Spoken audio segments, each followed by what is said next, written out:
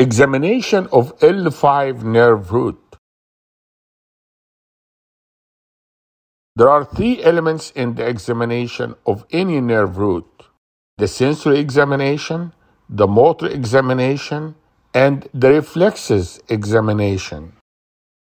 When examining the L5 nerve root, the sensory examination is easy. You examine the sensation at the top of the foot.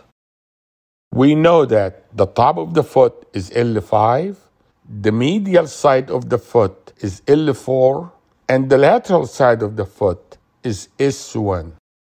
This is how you know which nerve root is involved. So we're looking for L5 nerve root, then we focus on the sensation at the top of the foot. We go from L4 medial side to the top of the foot L5 to the lateral aspect of the foot S1. There is no reflexes for L5. The L4 reflex, the patellar reflex, is mainly L4. And the S1 reflex is the ankle reflex. Ankle reflex equal S1. How about motor examination? What are the muscles supplied by L5 nerve root, and what are the functions of these muscles? The L5 nerve root supplies the extensor digitorum longus, the extensor hallucis longus, and the extensor digitorum brevis, which is a small muscle on the top of the foot.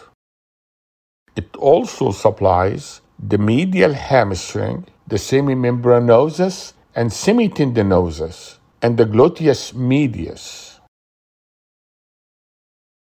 In an L5 nerve root irritation, the EMG will show fibrillation and sharp waves in these muscles from proximal to distal, in the gluteus medius, in the medial hamstring, in the extensor hallucis longus, extensor digitorum longus, and the extensor digitorum brevis.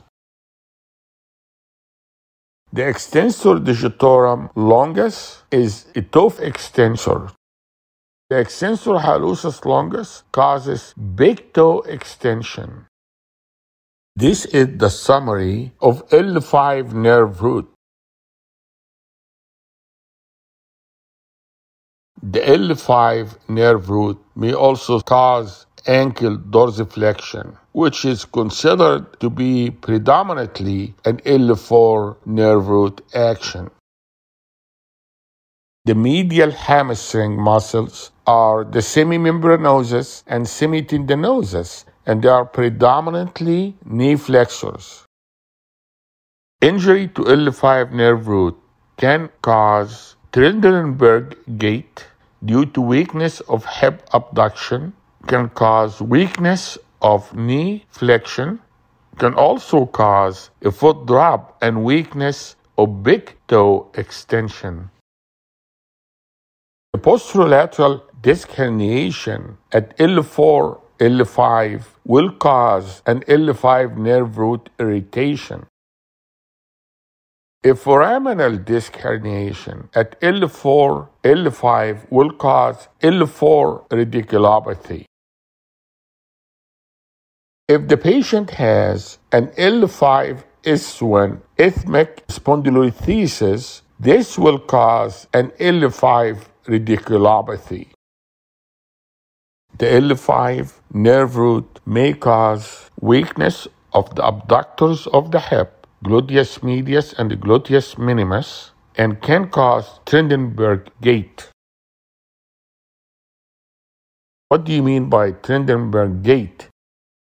If you stand on the affected leg, the other side of the pelvis will drop like running away, but the trunk lean towards the injured side. It's like come to assist because the pelvis is dropping away, so the trunk lean on the involved side.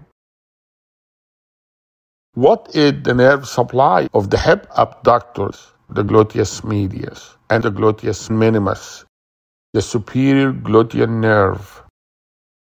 Can you locate the superior gluteal nerve in this diagram? And how do you know that?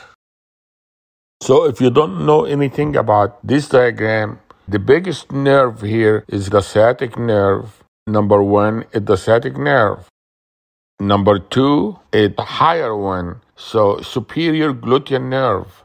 Number 3 got to be the inferior gluteal nerve because it's lower. How do you assess for the hamstring function? You position the patient so the hips and the lower extremities will hang freely, dangle. Ask the patient to flex the knees and determine if he can flex the knees. Palpate medially to determine if there is any activity for the semimembranosus and semitendinosus, which are supplied by the L5 nerve root.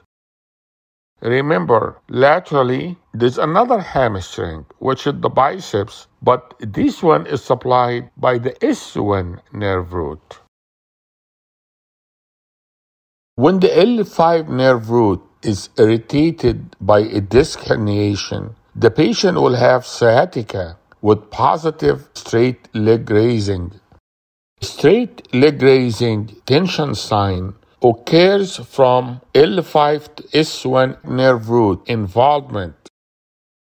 The straight leg raising is a good predictor for success of surgery. The tension sign or straight leg raising produces pain and paresthesia in the leg at 30 to 70 degrees of hip flexion. In contrast to the straight leg raising test, there is a test called the femoral nerve stretch test, and that is predominantly an L4 nerve root.